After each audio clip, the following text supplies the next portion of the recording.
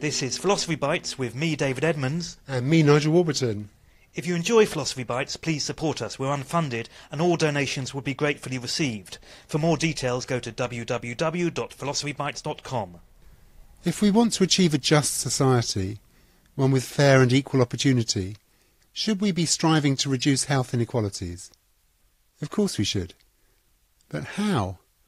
As Harvard philosopher Norman Daniels explains, this isn't a simple matter. Health inequalities arise not just from unequal access to healthcare itself, social status and wealth affect health too. Norman Daniels, welcome to Philosophy Bites. It's a pleasure to be here, and I hope we have a good conversation. The topic we're focusing on today is the philosophy of healthcare. That sounds like an unusual topic for a philosopher to be interested in. How did you get into that?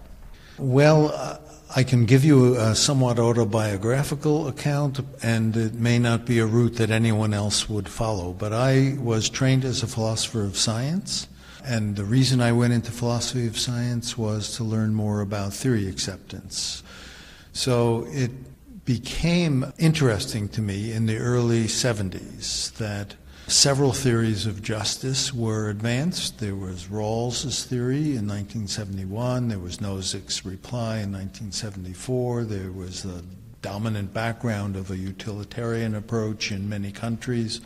So it seemed plausible to ask which theory is correct and how do we judge what's correct and would there be any evidence. So I somewhat naively thought that our agreement, which was pretty hypothetical given that I was from the U.S. I was thinking about many of the European countries which agreed that healthcare ought to be distributed in a certain way to people. And I thought, well, let's see how the different theories approach that. Let's focus on John Rawls's theory of justice, which is probably the best known approach to justice, certainly post-World War II. Could you just explain how Rawls approaches justice generally before we focus specifically on health? John Rawls is a contractarian, so his view is that we have to work out what count as fair terms of cooperation in a society. But we have to do so in a way from a position that isn't biased in favor of certain interests or features of people. So Rawls tried to design a system that would be neutral, and that was what was called his thick veil of ignorance. John Rawls asks us to imagine that we're behind this veil of ignorance, that we're trying to work out how society should be governed, and we're not aware of our race, we're not aware whether we're male or female, or how much money we're earning, and so on. That's exactly right.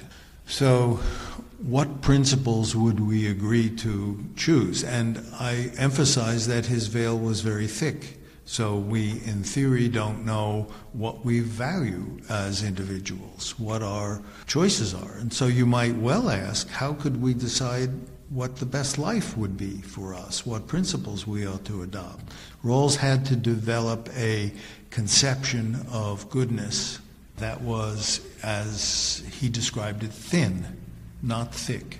A thin conception of goodness meant that he started to work with what he called primary social goods.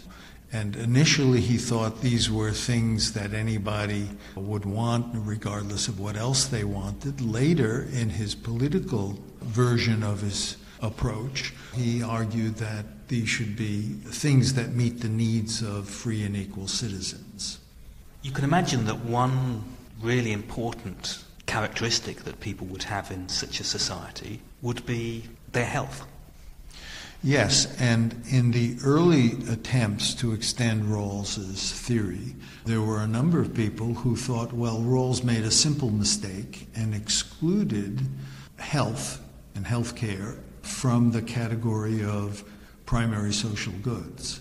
My view was that you did a better job extending his theory with fewer modifications of the theory if you found room for institutions that promoted health within an existing good like opportunity.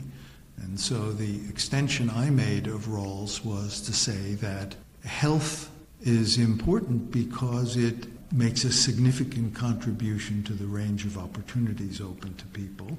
People who are in ill health can't do as much of the kinds of things they would otherwise be able to do were they healthy. To get that clear, you're arguing that John Rawls claimed that behind this veil of ignorance, one thing that we would demand of this society would be equality of opportunity, and that we can't have equality of opportunity unless we have equality of health. Yes, so in his later work, he seemed to have embraced the idea that we would need institutions that would protect health in order to protect the range of liberties that his theory argued for and the opportunities that people have. So on his own extension of his theory, his view was that health was to be protected because of its contributions to liberty and opportunity. There's a difference between health and health care. One can provide free access to health care, but that won't necessarily provide equality of health for all sorts of reasons. Yes, one of the features of Rawls's theory was that it was developed in 1971, and this was prior to widespread awareness of the impact of social epidemiology on health.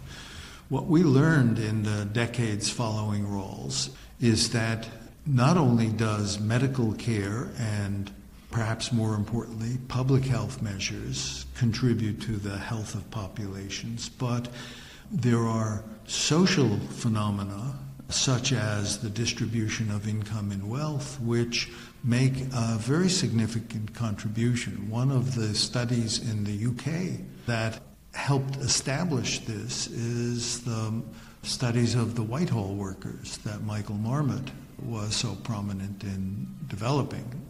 These are all people who have access to the National Health Service in the UK.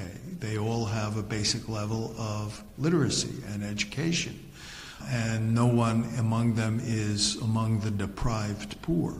And yet, if you look at their occupational status, the higher their occupational status, the longer and healthier their lives. This has been an interesting phenomenon that's been documented recently, that status seems to affect how healthy you are. Yes. So anyone who thought that all we had to do was provide for equal access to health care got the situation wrong, because health care alone may make only a very small contribution towards the health of populations, and we need much more than that. We need not only broader public health measures, but I would argue we need the fair distribution of all the socially controllable factors that affect health, and that might include income and wealth, political participation rights, and various other of the goods that Rawls's principles happen to control. So the conclusion I've come to is that Rawls's theory happens to be a good description of what we should do to establish as equitable a distribution of health in a population as we can get. Does a Rawlsian model of society hold that health outcomes have to be equal within society? No. If you simply said health outcomes have to be equal, then in a sense you would make health the tail that wags the dog of social justice. Rawls argued that there were allowable inequalities in a society, provided they were constrained by a principle that make the worst off as well off as possible. Even then, there would be some residual health inequalities if we think that social status or occupational status can determine health inequalities. But the question becomes, what then do you do about reducing those health inequalities, and do you have any obligation to? And I think that's a question that's unanswered by the Rawlsian theory. But it seems to me that you're implying that if you adopt a Rawlsian model and you think that health is crucial to equality of opportunity, that we need to intervene in society to a much greater extent than we are to ensure that health is more equalised. Well, let me give one example. In the U.S., we've had a period of about 30 years in which income and wealth inequalities have significantly increased in the U.S., in large part because of the lack of redistribution from the well-off to other parts of the population. If one were talking about intervening in society, that would be a starting point. What could be taken from the well-to-do classes, say the upper 1% that was singled out in our last election, and given to the rest of the 99% of the population? And what form should those redistributions take? It seems to me a more equal society would produce less health inequality, and that was what the difference principle was supposed to assure. There's a more basic question, which is equality for whom? Who is to count in this society? Because, at least in America, you have millions of undocumented illegal immigrants, but in all societies there are illegal immigrants who can't access the health care of their societies. Should they have the right to health equality along with everybody else? You use the phrase right to health care, and I think that's fair, but I want to emphasize that on my view, a right to health care is derived from a right to fair equality of opportunity. So I would put the question in the following way. Do illegal immigrants, should they have access to fair treatment in a society which might include fair equality of opportunity? And I think it's an additional question within Rawlsian theory what you would say about unauthorized immigrants. In a recent paper that I did with a former student, Karen Ledeen, we argued that there were two grounds for including unauthorized immigrants in access to the recent efforts called the Affordable Care Act, or Obamacare in the U.S., which was an attempt to provide something closer to universal coverage. The single largest group excluded from coverage are unauthorized immigrants. So this is a poignant question for the U.S., but I think it has a global application. What we said is that long-standing unauthorized immigrants ought to be included. There are two arguments for granting health benefits to unauthorized immigrants. One is an argument from reciprocity. Many of these immigrants contribute work and taxes and contribute to the production of a good, which is then distributed in the society. A more risky argument is that we should view long-standing unauthorized immigrants as members of the community.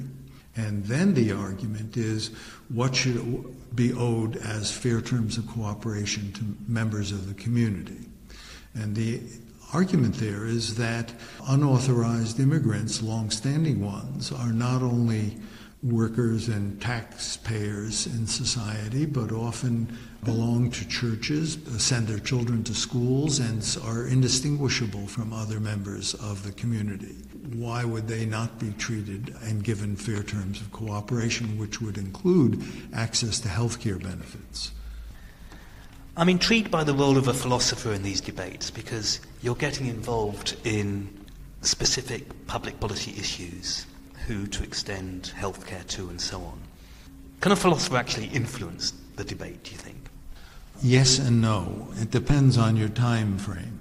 My own experience is that it's very difficult for philosophers to influence social policy with regard to health.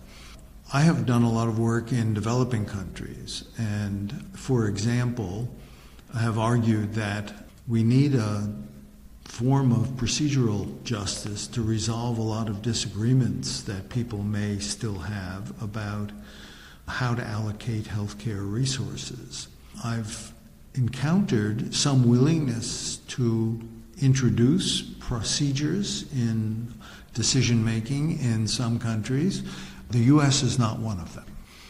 When I served on the Medicare Advisory Commission, and I still am officially a member of it, but I've never been asked to more than one episode. And that was when I sat in on decision-making about the use of a particular device, left ventricular assist device for destination therapy. This was a heart pump that could be partially implanted and used for people who were not candidates for heart transplants, but in congestive heart failure and who might live a few months longer at a huge cost. So I said, couldn't you take the resources and invest them in protecting the health of many more people from getting this form of congestive heart failure? And I was told that that question was out of order and that Medicare Coverage Advisory Commission was not engaged in looking at the opportunity costs of investments. So I think public system in the U.S. does not engage in the proper form of decision-making about what to cover, and that contributes significantly to the super high costs of healthcare in the United States. A slightly depressing conclusion on which to end. Yes, it is. With the scare that was put into the hides of all the politicians about the U.S. engaging in anything like death panels, according to Sarah Palin, the current debate in the U.S. has set back discussion of resource allocation by decades in the U.S. Norman Daniels, thank you very much. Thank you very much for your good questions. For more Philosophy Bites, go to www.philosophybites.com. You can also find details there of Philosophy Bites books and how to support us.